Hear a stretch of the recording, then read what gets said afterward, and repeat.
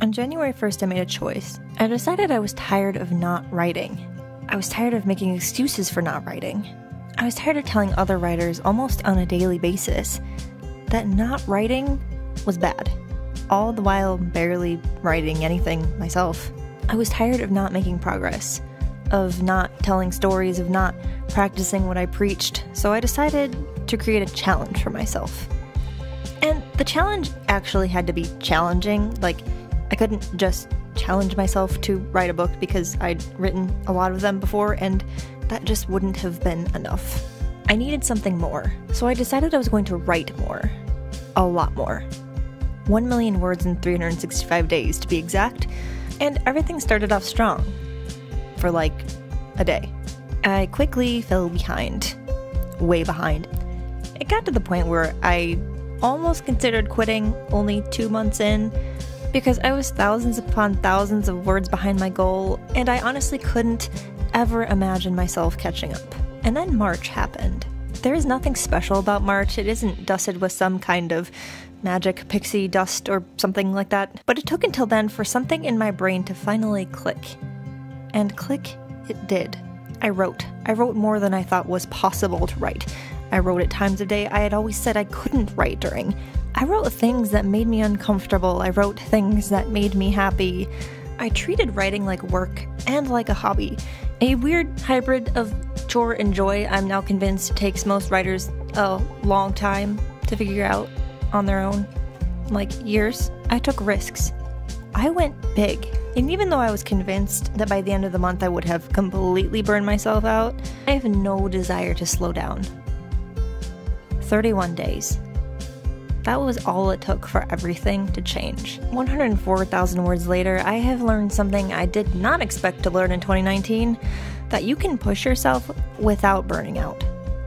You can do the things you need to do without giving up the things you want to do. You can do so much more than you believe you are capable of. Because most of us are bred to believe the limitations placed on us. We aren't taught to challenge them.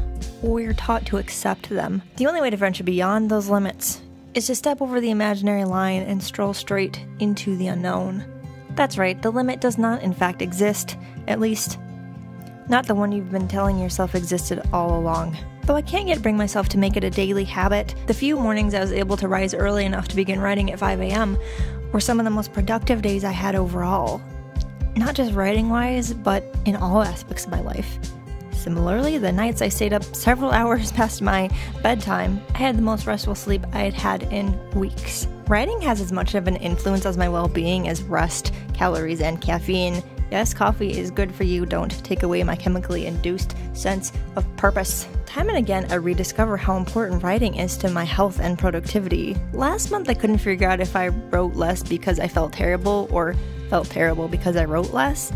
And I think the answer was a little bit of both. For me, the more I write, the more fulfilled I feel, and the more fulfilled I feel, the more I'm motivated to write.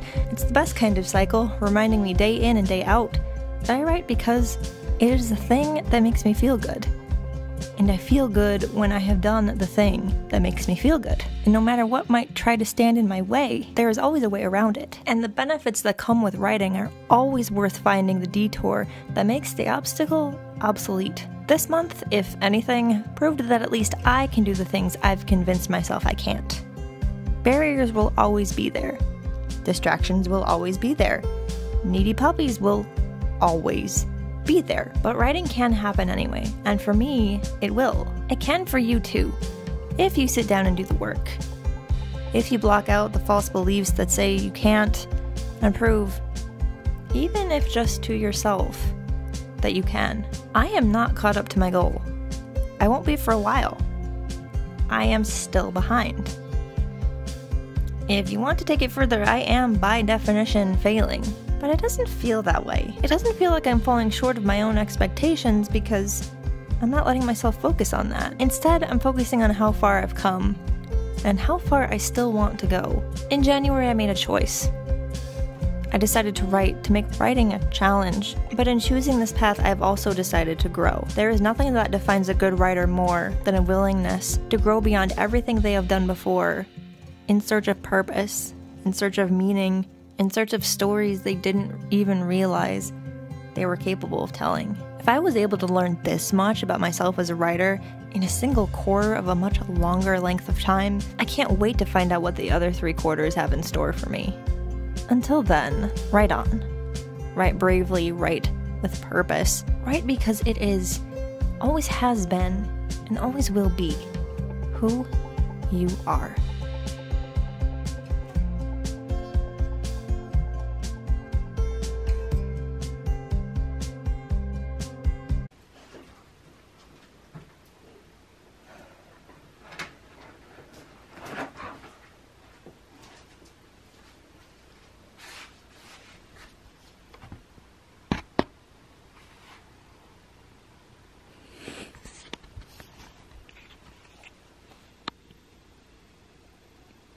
Can you say hello? Can you say, I'm the reason my mama doesn't get to write as much. Oh my god. That was a very good hello. That was a very, very good hello. Yeah. Okay. Okay. Oh, don't bite the camera. That's not nice. Oh my god. I love you.